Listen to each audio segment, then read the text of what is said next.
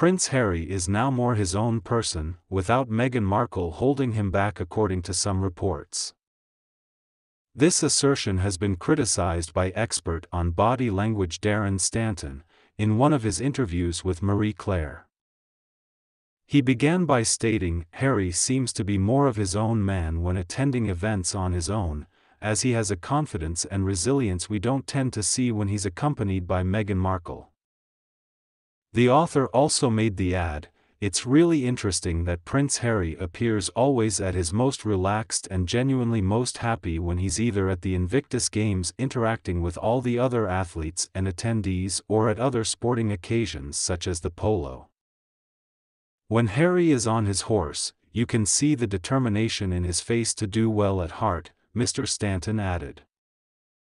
Harry is an athlete on the team, having served active in military service, which means his experience can be difficult to living in California far from his family from the UK.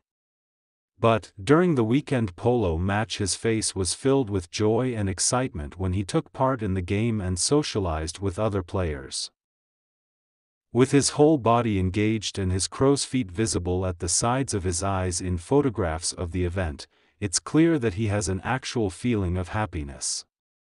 Prince Harry talked to David Foster, with whom it appears that he has developed an amazing friendship. You can feel the joy in his body language when he's speaking to David.